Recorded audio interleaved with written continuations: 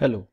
In this topic, we will be dealing with the determination of wavelength of monochromatic light by Newton's rings.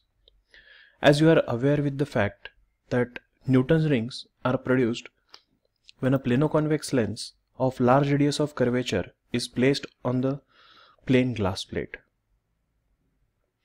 Then a vase-shaped air film is produced between the lower surface of the lens and upper surface of the glass plate. At the point of contact between the lens and the glass plate, thickness of the film is 0 and it goes on gradually increasing as from the point of contact outwards on either side. When monochromatic light is incident normally on the lens surface, then light reflected from the upper surface of the film interferes with the light reflected from the lower surface of the film. As a result, an alternate dark and bright concentric circular rings are produced with their central spot as dark, which are known as Newton's rings pattern. Here is an experimental arrangement for obtaining Newton's rings in the laboratory, where S is the source of monochromatic light, L is the focusing lens. Then there is a glass plate which is inclined at an angle of 45 degrees with the vertical, so that incidence of rays is made normal onto the vase-shaped air film formed between the lens and glass plate.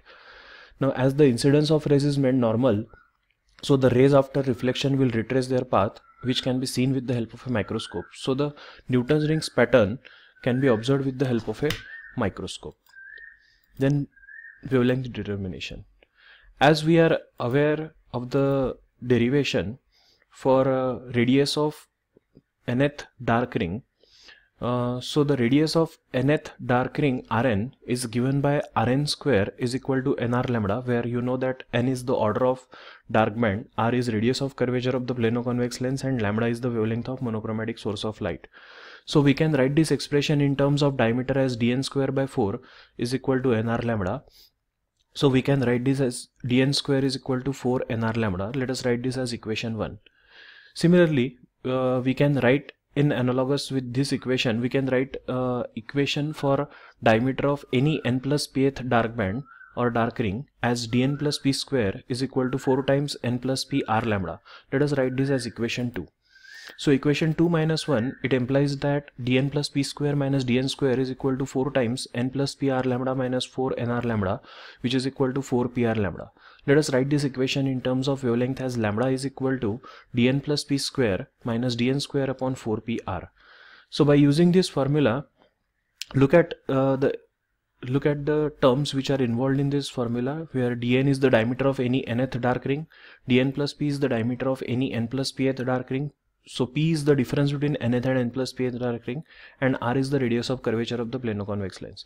So if you know the radius of curvature of the plano-convex lens, then by measuring the diameters of nth and any n plus pth dark ring, you can calculate the wavelength of monochromatic source of light, which is used to obtain the Newton's rings pattern in the laboratory.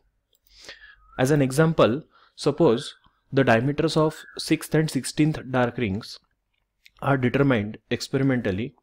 Then P, that is difference between 16th and 6th dark ring, will be equal to 10, and hence we can write the formula in terms of wavelength as lambda is equal to d16 square minus d6 square upon 4 into 10 into r.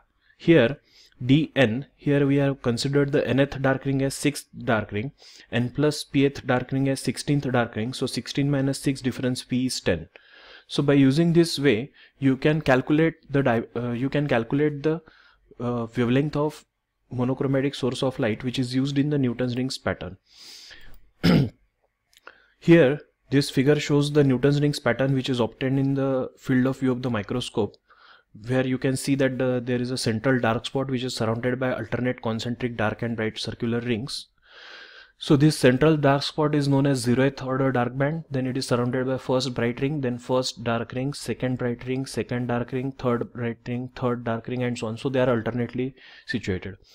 So in order to calculate the wavelength of monochromatic source of light, you have to first move the micrometer towards left hand side and align this vertical cross wire of the micrometer on the, say, first dark ring towards left hand side. Then again you have to move it towards right hand side, and again you have to align on the first towards right hand side. So the difference between these two positions will give you the diameter of first dark ring. you note down this.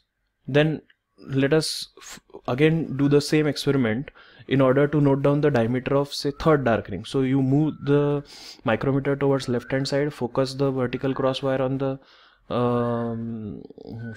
third dark ring, then again move it towards right hand side and focus it on the right hand side, and measure the diameters of third dark ring and first dark ring. Then by having the formula, that is lambda is equal to dn plus p square minus dn square upon 4pr, you can calculate the wavelength of monochromatic source of light.